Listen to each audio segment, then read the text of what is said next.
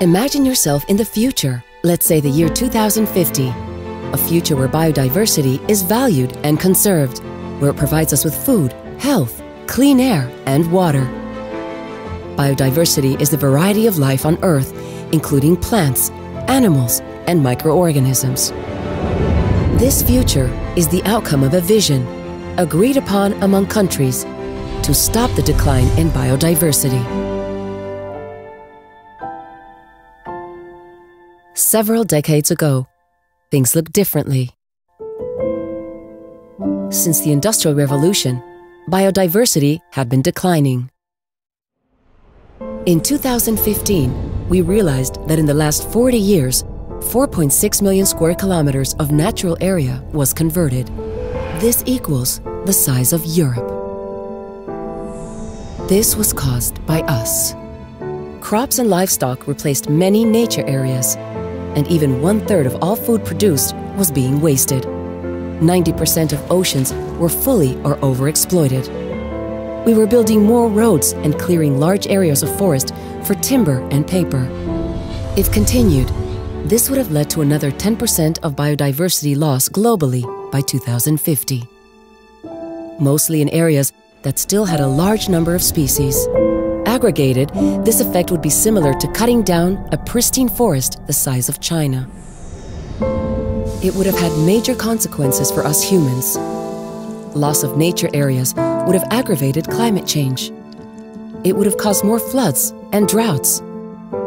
Lack of diversity would have made crops more vulnerable to pests and diseases. So what did we do to change course? We stepped up our sustainability initiatives. Protected areas were expanded and more effectively managed. There were large-scale changes across governments and societies. For example, production standards improved. Technology enabled us to grow more food on less land. We reduced our meat and dairy consumption, using less land to feed animals, and we reduced our food waste. These changes helped to halt the decline in biodiversity. Imagine yourself in the year 2050. Biodiversity is valued and conserved. Our future is not fixed.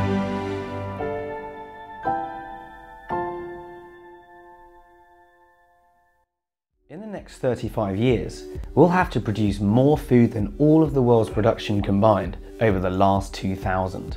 So, what will the farms of the future look like? Well, they're unlikely to look like this just yet, but many of the sci-fi looking elements are already on the way. Take automation. These concept robots are being designed to autonomously scout, sense, and treat invasive pests and pathogens with micro amounts of herbicide or pesticide, vastly reducing the costs and environmental impacts associated with these chemicals. This is known as precision farming. And see here how the lasers on this tractor can detect the presence of weed to only treat affected areas. And this is the Ladybird rover, a working solar-powered prototype that conducts autonomous farm surveillance, mapping and weed detection. Drones are also tipped to play a big role in the farms of the future, like this octocopter at Rothamsted Research. This BBSRC funded demonstrator technology could help the farmers of the future measure growth and biomass and detect stresses to crops from pathogens or lacks of nutrients or water.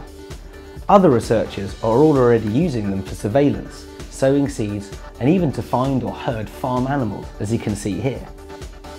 Vehicles like these utilise the latest advanced sensors, and the farms of the future will be packed with them. Multi and hyperspectral cameras, for example, can see problems that the human eye just can't, and want 24 hours a day, feeding data back to shared cloud services for analysis and action. And it doesn't have to cost a fortune. Even now, a lot of this data can be gathered, calculated or uploaded by smartphone upgrades and apps, meaning the benefits can be cost effective and realised quickly in developing countries too. Tomorrow's global farms will therefore be key users of the Internet of Things, whereby vehicles and equipment can use GPS and Wi-Fi to talk to each other, connect with weather and pest forecasts.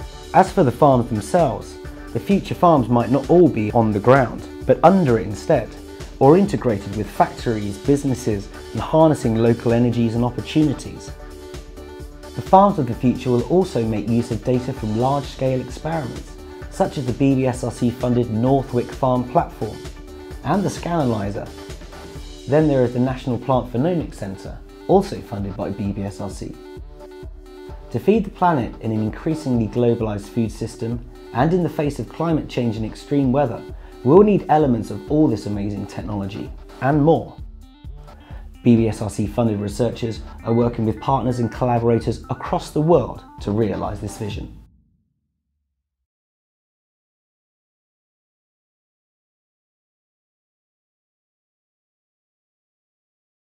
The future of education can't be found in a gadget or an app or a program or a product. It doesn't require a think tank full of pundits. No, the future of education can be found in your classroom. Your classroom is packed with creative potential. You have all the innovation you need right there in your room, and you have the power to make it happen. It's what happens when you experiment. It's what happens when you give your students voice and choice. It's what happens when you abandon the scripted curriculum and take your students off-road in their learning. It's what happens when you teach to your students rather than teaching to the test. It's what happens when you unleash the creative power of all of your students, when you make the bold decision to let them make things and design things and solve problems that they find relevant. Sometimes it's messy and even confusing. It often looks humble. But understand this, that every time your students get the chance to be authors or filmmakers or scientists or artists or engineers, you are planting the seeds for a future that you could never have imagined on your own. That's the power of innovative teachers. That is why the future of education is you.